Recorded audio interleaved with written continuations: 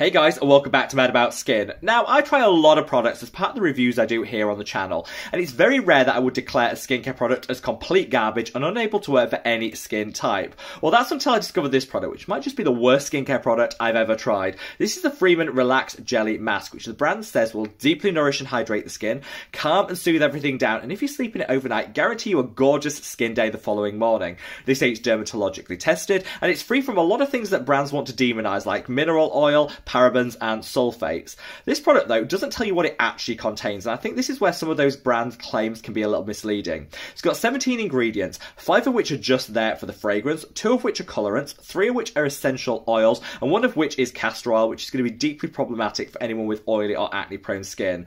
I should have read the ingredients before putting this on, but having used this just once, my skin was inflamed, my acne was worsened, and my skin was really irritated. Avoid at all costs. Like and follow for more. Take